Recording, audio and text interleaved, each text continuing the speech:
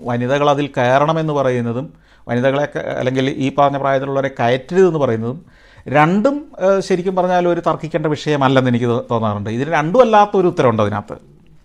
നിങ്ങൾ റിലീജിയസ് ആണോ അല്ലയോ എന്നുള്ളതാണ് ആദ്യത്തെ ചോദ്യം.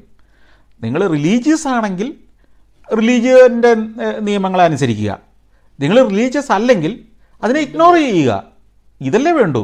ഞാൻ റിലീജിയസ് അല്ല, പക്ഷേ റിലീജിയൻ്റെ മതത്തെ മുഴുവൻ ഞാൻ നേരെയാക്കുമെന്നും പറയേണ്ട കാര്യമില്ല. ഞാൻ റിലീജിയസ് ആണ്, പക്ഷേ ഞാൻ മറ്റേത് ചെയ്യുള്ളൂ എന്ന് പറയേണ്ട കാര്യമില്ല. ലോകത്തെല്ലായിടത്തും ഇത്തരം എല്ലാ രാജ്യത്തും എന്തെങ്കിലുമൊക്കെ ഇത്തരം ചെറിയ ചെറിയ ചെറിയ പ്രശ്നങ്ങൾ ഉണ്ടാവാറുണ്ട്. ഇപ്പോൾ ഫിലിപ്പീൻസ് ഒരു കാത്തലിക്സ് കൂടുതലുള്ളൊരു രാജ്യമാണ്. എനിക്ക് തോന്നുന്നു ലോകത്തെ ഏറ്റവും അന്ധവിശ്വാസമുള്ള രാജ്യം അതാ. അത് മതമൊന്നുമില്ല. കത്തോലിക്കരോ പ്രൊട്ടസ്റ്റൻസോ മുസ്ലിംസോ എല്ലാ സമൂഹത്തിലും ഈ അന്ധവിശ്വാസവും അല്ലെങ്കിൽ അനാചാരങ്ങളും ഉണ്ട്. അത് കുറഞ്ഞും കൂടിയിരിക്കുന്നത് ആ രാജ്യത്തെ വിദ്യാഭ്യാസ നിലവാരത്തിൻ്റെയും ശാസ്ത്രബോധത്തിൻ്റെയും യുക്തിബോധത്തിൻ്റെ അളവിലാണ്. ഇതേ കത്തോലിക്കരുള്ള ഏറ്റവും കൂടുതലുള്ള യൂറോപ്പിലെ പല രാജ്യത്തും അവൻ പള്ളിയിൽ പോകാൻ പോലും അവനെ കിട്ടുന്നില്ല. എന്താ? അവർ ചോദിക്കുന്ന ചോദ്യത്തിന് പള്ളിക്ക് ഉത്തരവില്ലെങ്കിൽ അവരങ്ങ് പോവില്ല. അത്ര ഉള്ള കാര്യം. ഇതെന്തുകൊണ്ടാണ് ഇങ്ങനെ? അങ്ങനെയല്ലല്ലോ സയൻസിൽ നമ്മൾ പഠിപ്പിക്കുന്നത്.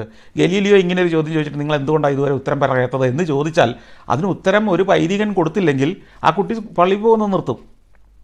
അത്ര യുക്തിബോധവും ഇല്ലാത്ത ഫിലിപ്പീൻസിലെ കത്തോലിക്കർ ഈ ദേഹത്ത് ആണി അടിച്ച് കുരിശേ കിടന്നിട്ട് ഭക്തി പ്രകടിപ്പിക്കുന്ന നാട്ടുകാരുണ്ട് അവിടെ. അന്ധവിശ്വാസത്തിൻ്റെ കൂടാണ്. അപ്പോൾ അത് മതമല്ലത്. അതൊരു ജനത്തിൻ്റെ ബൗദ്ധിക നിലവാരത്തിൻ്റെ അളവുകോലാണ് അന്ധവിശ്വാസത്തിൻ്റെ അളവ്. അത് നമ്മൾ മുന്നോട്ട് പോകും തോറും, വിദ്യാഭ്യാസം കിട്ടും തോറും, ലോകപരിചയം കിട്ടും തോറും, പ്രബുദ്ധരാകും തോറും, എക്സ്പോഷർ കൂടും തോറും ഇത് കുറഞ്ഞു വരും. കുറച്ച് കഴിയുമ്പോൾ നമുക്ക് മനസ്സിലാവും, നിങ്ങൾ ഒരു മതത്തിൽപ്പെട്ട ഒരു കുടുംബത്തിൽ ജനിച്ചതും ഞാൻ മറ്റൊരു മതത്തിൽപ്പെട്ട കുടുംബത്തിൽ ജനിച്ചതും തമ്മിൽ നമുക്കൊരു ഡിസിഷനും ഉണ്ടായിരുന്നില്ല എന്ന്. നിങ്ങളൊരു 21-22 വയസ്സിന് ശേഷം ഒരു മതം സ്വീകരിച്ചിട്ട് എൻ്റെ അടുത്ത് വന്ന് തർക്കിക്കാൻ വരൂ, നമുക്ക് സംസാരിക്കാം. ഞാനും ഒരു 22 വയസ്സ് കഴിഞ്ഞിട്ട് മതം സ്വീകരിച്ച് എൻ്റെ പഠനത്തിൻ്റെ പേരിൽ, എൻ്റെ ഗവേഷണങ്ങളുടെ പേരിൽ, ഞാൻ മനസ്സിലാക്കിയതിൻ്റെ പേരിൽ ഞാനൊരു മതം സ്വീകരിച്ചതാണെങ്കിൽ നിങ്ങൾക്ക് ആ മതത്തിന് വേണ്ടി മരിക്കാനും കൊല്ലാനും പോകാനുള്ള അവകാശമുണ്ടെന്ന് ഞാൻ പറയും. ഇത് ആരുടെയോ പേരിൽ നിങ്ങൾ ഒരു മതത്തിൽ പെട്ട കുടുംബത്തിൽ ജനിച്ചു പോയി എന്നതിൻ്റെ പേരിൽ എന്ത് വീരസ്യം പറയാനാ? നിങ്ങൾ വേണേൽ അപ്പുറം ആകാമായിരുന്നു അല്ലേ? ഒരു കയ്യാലപ്പുറത്തെ തേങ്ങ പോലെയാണ്. നിങ്ങൾ ഇപ്പുറത്തെ വീട്ടിൽ ജനിച്ചതിന് വേറെ അപ്പുറത്തെ വീട്ടിൽ ജനിച്ചു പോയി.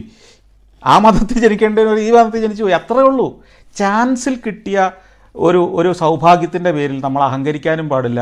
ചാൻസിൽ കിട്ടിയ അല്ലെങ്കിൽ ഒരു ആക്സിഡൻ്റൽ പ്രതിസന്ധിയുടെ പേരിൽ നമ്മൾ അമിതമായി ദുഃഖിക്കേണ്ടതുമില്ല. ഇത് രണ്ടും നമ്മുടെ സെലക്ഷൻ ആയിരുന്നില്ല. ലോകത്തെ എങ്ങനെയാണ് കണ്ടാൽ മതി, മതങ്ങളെ അങ്ങനെ കണ്ടാൽ മതി. രാജ്യം പോലും അങ്ങനെയല്ലേ? ഞാൻ ഇന്ത്യക്കാരനായി ജനിച്ചത് എൻ്റെ ഓപ്ഷനാണോ? ഞാൻ വല്ല ഉഗാണ്ടയിലും ജനിക്കേണ്ട ആളായിരുന്നില്ലേ? ഇപ്പോൾ ബുദ്ധിസ്റ്റ് രാജ്യങ്ങളിലൊക്കെ ഇത്തരത്തിലൊരു മലമുകളിലോ വനത്തിനകത്തോ ഒക്കെയാണ് ക്ഷേത്രങ്ങൾ കൂടുതൽ കാണുക.